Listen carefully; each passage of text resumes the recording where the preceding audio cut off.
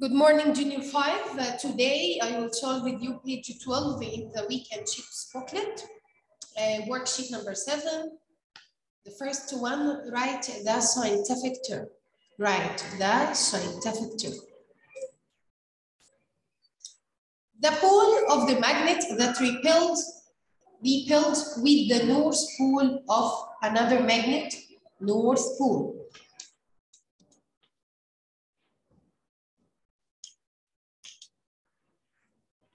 North pole.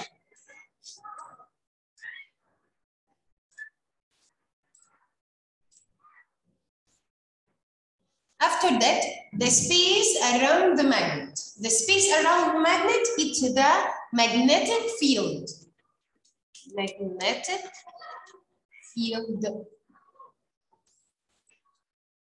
After that, the force by which the magnet attracts some materials, magnetic force or magnetism. So it's called the magnetic force. Magnetic force.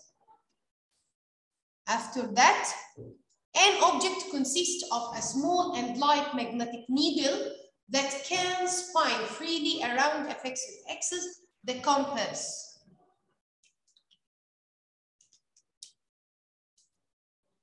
Compass.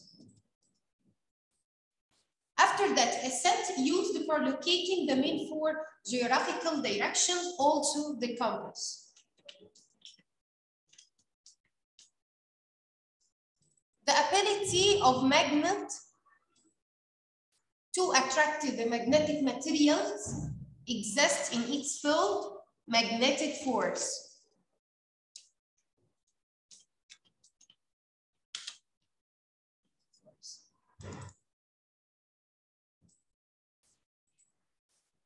Like poles repel each other. Repel.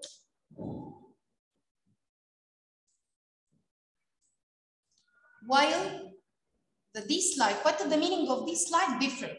Like poles, the similar. So the dislike or different poles attract each other. Number 2, contain a small light magnet. That means that it's the compass. Compass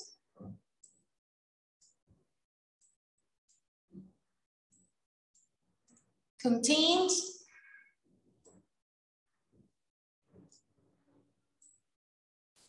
around a fixed axis. يبقى move freely around a fixed axis.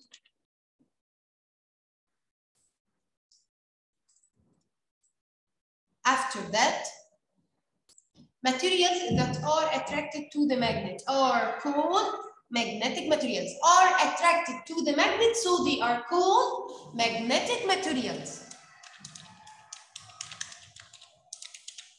Magnetic materials. But they are not attracted to the magnet, they are called non-magnetic materials, okay? The greatest magnetic force is considered at the greatest magnetic force at the 2 ends or the 2 poles of the magnet and disappear at the middle. So the greatest magnetic force at 2 poles, at the 2 poles of the magnet. Okay, the greatest magnetic force, or we can say the magnetic force concentrated at the 2 poles and disappear or become minimum at the middle of the magnet. Okay, Junior 4? Okay, Junior 5? Okay. After that, choose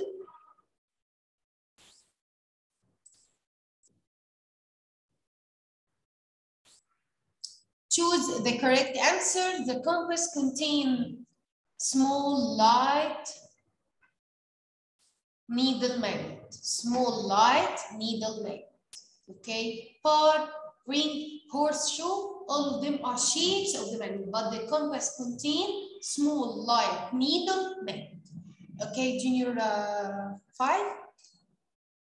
Okay.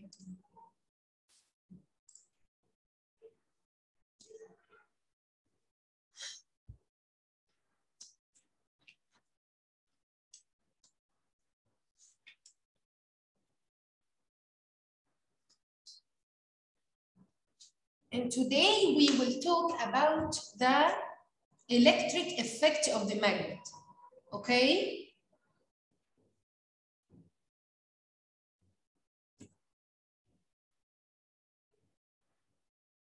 You have to know that electric energy can be generated by using a magnet. Electric energy can be generated by using magnet. Okay, and it's the main idea to make the dynamo. Okay, it's the main idea to make a device called dynamo or electric generator Okay, the structure of electric generator.